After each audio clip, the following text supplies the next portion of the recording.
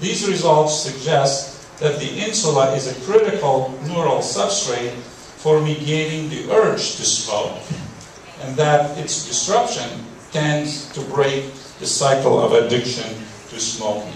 And conceptually, putting the insula in connection with those two other systems that I talked about earlier, we are working on the concept that the insular cortex, most likely the anterior insula, responds to interoceptive signals due to homeostatic imbalance, deprivation states, withdrawal, etc.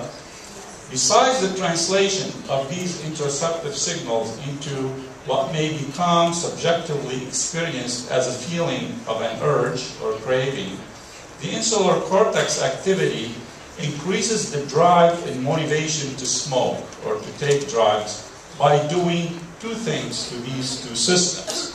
And of course, we are examining these days with functional neuroimaging methods. That is, once the insula is engaged, there's a tendency for that impulsive system that involves the amygdala and the striatum to become more active.